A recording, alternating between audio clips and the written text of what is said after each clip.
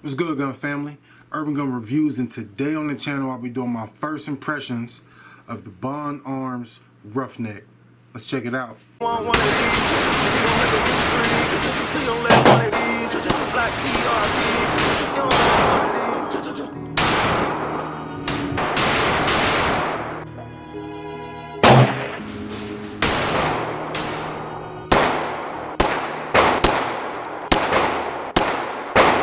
Before we get into this video, gun family, I appreciate it if you help me beat the YouTube algorithm. If you're not subscribed to the channel, I'd appreciate it if you do that. If you like, comment on the video, it all helps me beat the YouTube algorithm. It helps my videos get out there more. So do that for me, gun family, and let's get into this video right now. So what we have here is the Bond Arms Roughneck. And this is chambered in 45 ACP. I got it at my local Rural King, and the ticket on it was like 280 bucks. Oh Lord! When I had put this on layaway, but it's a story behind it. Originally, when I went there, probably a few months ago, like a month ago or something like that, I had put this on layaway, but it wasn't this exact gun. They didn't have the Bond Arms in 45 ACP. They had it in 357 Magnum. So they had it in 357 Magnum, they had it in 9mm, and they had it in 38 Special. So I didn't want the 9mm because I got enough 9s. I really didn't want a 38 Special because you can't shoot 357 through it. So I originally put the 357 on layaway because I could shoot 357 rounds and I could shoot 38 Special rounds. Alright, so I originally went that way, and I had the 357 Magnum Bond Arms firearm on layaway. And then I went to go pay on it, and when I went to go pay on it, I seen it had the 45, and I was like, I'd rather get the 45.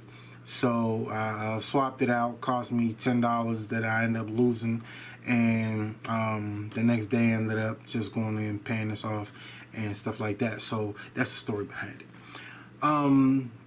If you remember, in my guns that I wanted to get before the end of 2021, this was one that I wanted, the Bond Arms. I believe I wanted, there's two different models. Well, there's a whole bunch of different calibers that you can get in this, but the 45 was one of the calibers. And the other caliber that I wanted, I believe, was the 410. And it shoots the 410 shotgun shells and something like that. 45 long Colt. Maybe that's it. Maybe it's not. I can't really remember the other model that I wanted. But I know I wanted two of these. So I went out and got this. And to me, this is an awesome little gun. Like I said, it shoots 45 ACP. It's classified as a Derringer. It's a 2-shot Derringer. This is just something that's going to be my pocket gun, my backup gun, and I think it's a cool little gun. You know, it basically fits in the palm of my hand, smaller than the palm of my hand, really. Something I'm going to keep around wherever I be at. I ain't going to tell you specifically where I'm going to keep it, but I'm going to keep it around, keep it in my pocket. It's going to be a backup secondary gun to my EDC. So really, this is just like all else fail, somebody run up on me and I'm like, I'm in close range and I need to get you up off me. I got 2 shots of 45 ACP to get you up off me. I always watch videos on guns that I want to get, and I seen the firearms guy. He was hitting a steel target from the furthest distance was 55 yards. He hit it from 55 yards with this. I don't know if it was a 45, but I think it was. I can't really remember, but from 55 yards away. That's pretty accurate. You got a little indentation right here, which is kind of like something that you just go through to see the front sight picture. These are not adjustable sights or anything. It's all built into the frame. You got the hammer, rubberized grips on the outer side of the grip. Heavy trigger, but it's like, you see how much room you got to pull on it, so it's not even a lot of room.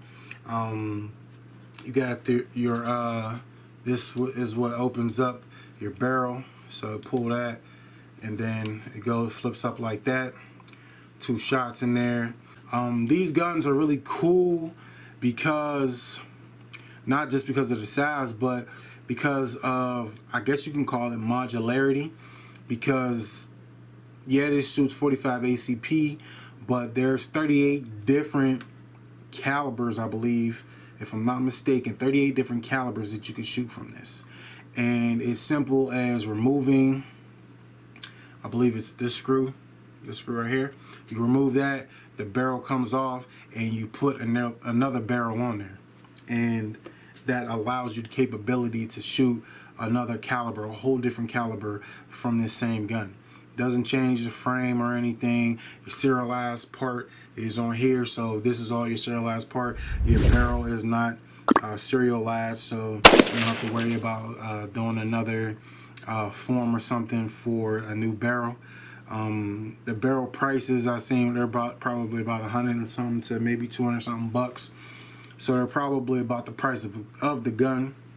Like I said, the trigger on here is it's pretty gritty, but I mean, you're not expecting a smooth, crisp trigger. This is literally something that, you know, you just pull out and really try to get somebody up off of you. And you know, it's heavy, and I expected it. I'm not mad at it,